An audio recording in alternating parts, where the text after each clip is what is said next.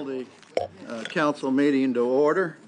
Before we get started, just have a couple of things to say. Virginia Beach has been named third in cities of large cities in the country as being the best cities to live in. I know that that's pretty good deal. Ford is very proud of it.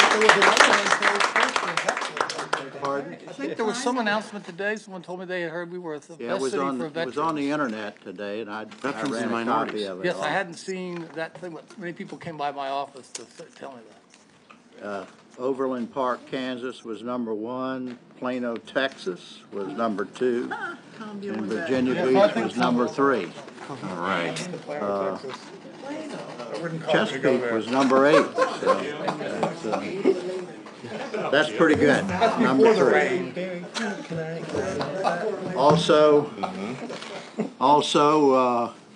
there's an article in the New Journal and Guide concerning a lady at the table, Dr. Amelia Ross Hammond, and it says that she's retiring from Norfolk State University after 45 years of teaching. You weren't supposed to read that part.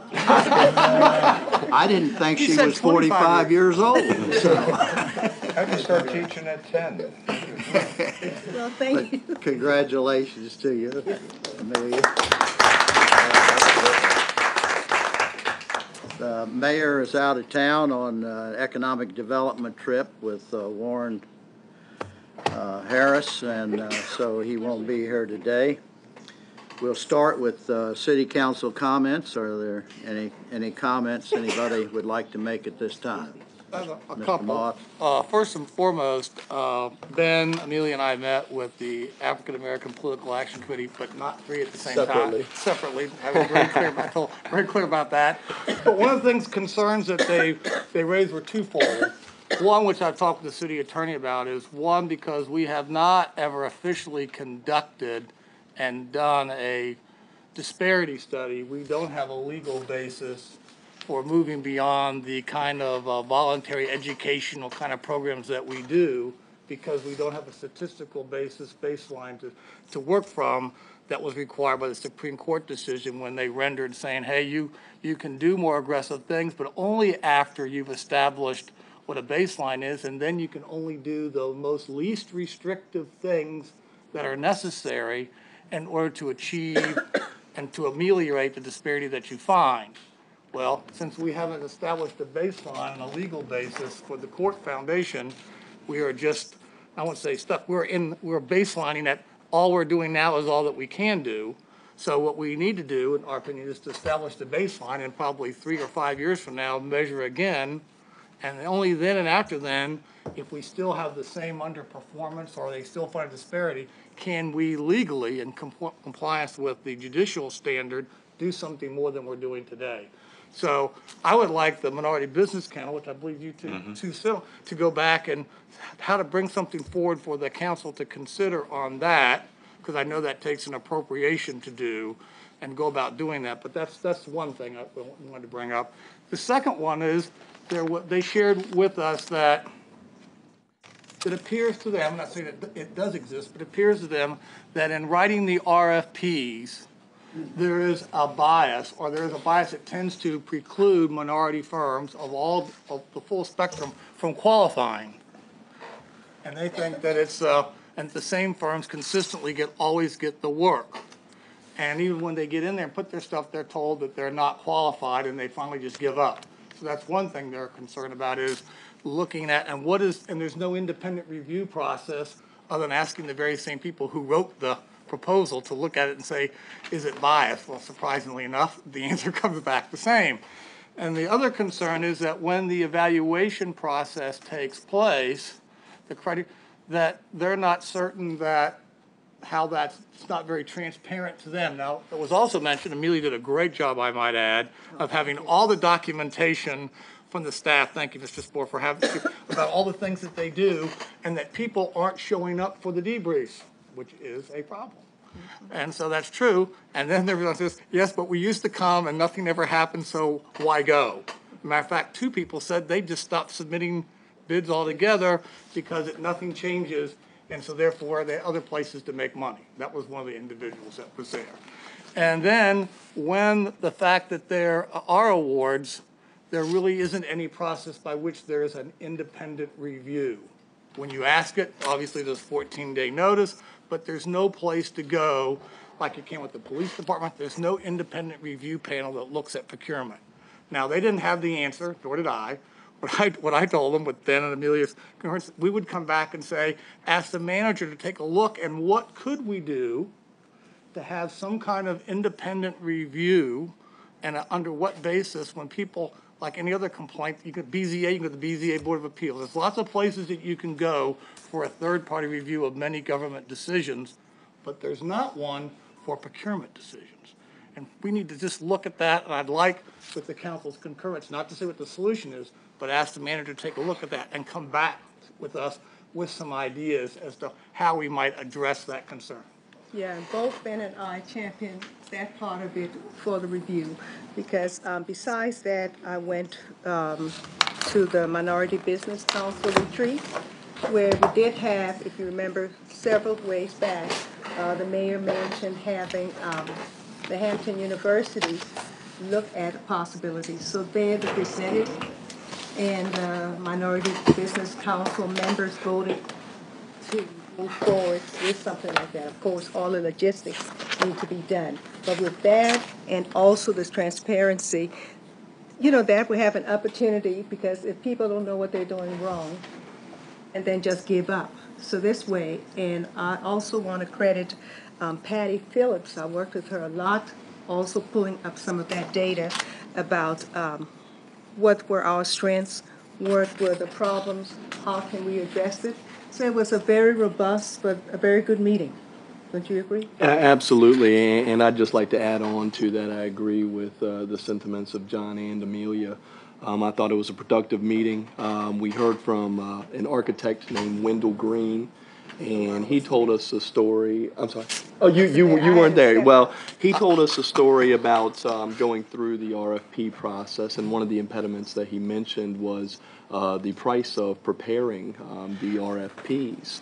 And when you're a smaller firm, $1,000 to prepare an RFP, could be an impediment to filing for additional RFPs. So anyway, I agree with them, and I'd like to see if we could look at that to, hopefully make some improvement.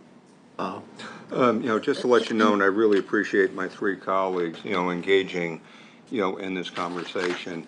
Both Shannon and I sit up with the Minority Business Council, and I can give the council and, the public assurances that for a number of years we have been moving proactively, positively in this direction. I think part of the problem is a lot of the accomplishments that we've made to date really haven't, made it out to the public in a very good way. The thing with the disparity study would be, costly to do, and in many ways it would just verify a lot of the other things that we already know. But one of the things that our process improvement small business task force is looking at is exactly finding a lot of solutions to these type of problems that are out there. For instance, we did have, and I did speak to the mayor prior to his leaving, a presentation from Hampton University, where they have a template that they think that they could double the participation, pretty much right off the bat, which is, a very, very good start right there. But I can tell you that Mr. Thomas from Hampton University said there was one time Hampton was putting out an RFP for a NASA project, and he said no minority companies, even put in for the application. So I think there is a major disconnect out there in education and the process on how to do that. There are strategies out there about, there are now companies that, we run the Contractors Institute, where we tell folks how to apply for the process. There is even companies out there consulting where, two competing companies might be actually unified to get together to put in a joint RFP to get it. One of the things we have to do is make sure that, the capacity to do the work is there. And the point is, though, I think it could be a process problem, and we are looking at, right now our committee, we have a survey out, we're looking to the barriers for all businesses, for small business startup and expansion. And based on that, we're putting together a study team that are going to come up with some very, very real solutions about, because once again, we have to make sure that the businesses that are putting in, for these city contracts are very stable businesses. Any business that we want in the city to be a very stable, business, to start up properly and help out with the financing and, the business operations and everything. Right now, we have a number of different groups out there trying to help, and we're trying to unify and, connect the dots and create a pipeline where any SWAM business, it includes veterans, minorities, disabled women, are going to be able to get. And as I told the mayor in a meeting the other day, our goal is to become the most business welcoming city in the Commonwealth of Virginia. Now, we always say business friendly, but the point is that, we want as a city to become advocates and ambassadors, not adversaries, and to really promote small business and make it friendly. But we're going to try to create mechanisms that when somebody wants to put in an RFP to do business with the city, that we're going to have a mechanism that's going to actually be able to really assist them doing. So a lot of the, we are operating under the presumption of what a disparity study would say, and we are trying to go into solution phase. We're going to have the study done by the end of this month, and then we're going to crunch the numbers, and then we're going to reconvene with a bunch of stakeholders and, try to come up with some definitive recommendations. We're talking about a town hall meeting like we had with the arena, where we will get members from the business community in to really discuss and go over this and come up with some solid, positive solutions that's going to overcome a lot of the problems we're having in the city. Thank you. Well, that's my last comment on this topic, because I have another one I want to bring up. But their point was, it probably is true that the disparity study would confirm what we already know. But if 5 years from now we haven't gotten any better, if we haven't done a disparity study which meets the legal tenets and criteria, we are still constrained by not being able to do anything more than we currently are doing. And that was what I was hearing from the community, from that particular community, is we've been a long way. And I think the mayor and all of us are disappointed by the results. We'd all like to make it better, but we just need to recognize, without that basis, 3 years from now, if it's no better, you're in no better position legally to do anything than what we have been doing. And that is the basis of why the disparity study, and I don't know how much you say expensive, but I know we have spent a lot of money on a lot of other industries in this city, the subsidies, which I could delineate here, which I won't, because time is a constraint. But I think that you just need to be able to be prepared to go out and say, we want to make, otherwise what we're saying is 5 years from now, if it's not better, that we realize that we had an opportunity to make it better if we could, but we didn't do our homework, so that 5 years from now we could do something other than what we're currently doing, and I don't think that's where we want to be. And so that's why I think that's, now, maybe that's a topic for the retreat, take some time, look the money about, I'm not saying asking for a decision to commit money, that's never, you rarely see me coming here, but doing that, but we need to figure out what that costs. But I am asking this other piece with regards to the independent, looking at what we could have so that we have an independent review of procurement decisions that people feel like they have not been treated appropriately, that we have some way where the people who made the decision aren't the people also reviewing it again. But my other topic was, I know we have these, Wait, let me finish just on that topic. Just to say, one solution we did do was let them know about the survey and asking them to let as many people go and take that survey. And then just a little prep, I work with the SWAM Business Group, and they will be having the SWAM Forum September 30th over at the TCC Center. And I've asked Levi Stoney to come and bring word from and he's agreed. So the Secretary of the Commonwealth will be there as well. All right. Did you have another comment, Bob? No, I'll be okay. All right. Did you have something else? two other things, if I could. One, I did ask the city auditor, I went to get a hard copy because I only have it on my phone, to get a copy of, remember I'd asked 2 questions, when was the letter sent to the city with the final report? And who did it go to? I have provided that to the city manager by my phone. It actually came to the city manager's office last year with the report. I also asked, did we get notification of a letter telling us the study would take place? Yes, we did. A copy of that letter also went to the city manager's front office. So I do still want to talk about that topic at the appropriate time of executive session. I don't think we have looked at all the administrative issues on that item. So that's just item number 2. And the third item I had was, I know we have consultants, lobbyists, but would like to see their assessment of what they think will be the regional impact, since based on more than likely the Senate vote will be a filibustered vote on the appropriations bill. More than likely the Politico and all the people are saying will be under about a 5-month continuing resolution, which will prevent all new starts, including military construction and other stuff based on the public press. No personal information I received through my position with the Department of Defense, but I'd like to see how they see the assessment of such an occurrence and what impact that would have on the regional economy in terms of an economic basis. And those are my items. Anybody else? Vice Mayor Yes. Jones, I'm sorry, I've got one quick comment. I was in Charlotte, North Carolina last week, touring the light rail and the transit-oriented development, and was able to spend time with Mayor Clodfelter and Councilwoman Vi Lyles. It was a wonderful experience. Charlotte's a beautiful city, and the transit-oriented development that has occurred around their light rail line is nothing short of unbelievable. So, anyway. All right. Okay, everybody finished? All right, we'll go to the council agenda review.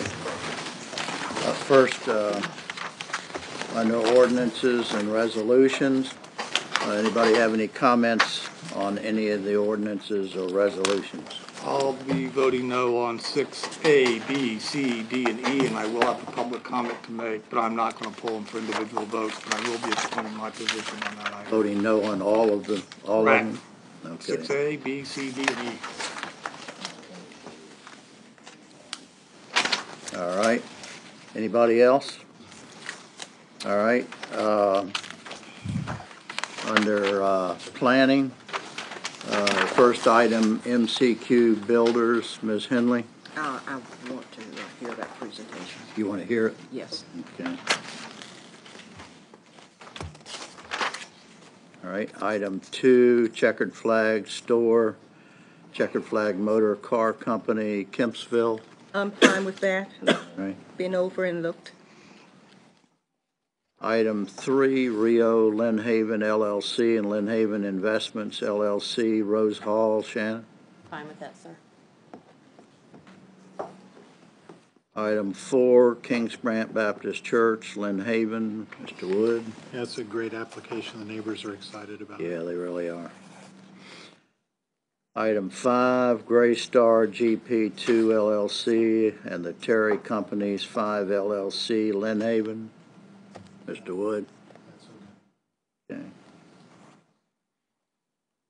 Item 6, City of Virginia Beach, A, the Green Sea Blueway and Greenway Management Plan as a component of the comprehensive plan, and B, Section 801 of the CZO to allow veterinary establishments as a permitted use.